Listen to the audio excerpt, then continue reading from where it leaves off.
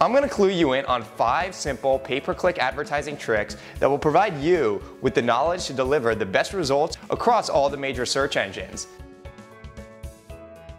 By implementing these 5 tricks on your PPC campaign, you can save some serious cash while improving traffic quality to your site, which will ultimately drive more conversions at a lower price point.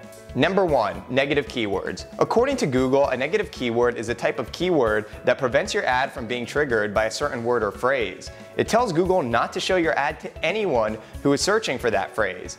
Make sure to create a list of negative keywords, which can include competitor keywords, the word free, how to, cheap, or any other search term you are confident would not convert into a sale for your business.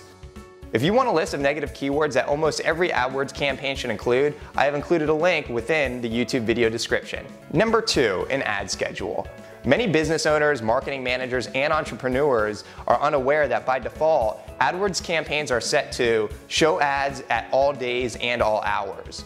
Make sure to adjust the times that will be most beneficial for your business. Number 3, keyword selection. A common mistake that is made when first setting up a PPC campaign is that marketers don't know the difference between broad match modifier, phrase match, and exact match keywords. Google provides outstanding information on the different match types, along with a chart which outlines example searches. I've included this link as well within this YouTube video description. Number 4, quality score. Did you know that Google actually judges your keyword performance and you can see your grade on a scale of 1 to 10? This is called quality score, and according to Google is an estimate of how relevant your ads, keywords, and landing pages are to a person seeing your ad. Higher quality scores typically lead to a lower cost and better ad positions. 5, always be testing. The beauty of digital advertising is that you can run 2 different sets of ad copy, and the top performer can drastically lower your cost per click and your cost per acquisition.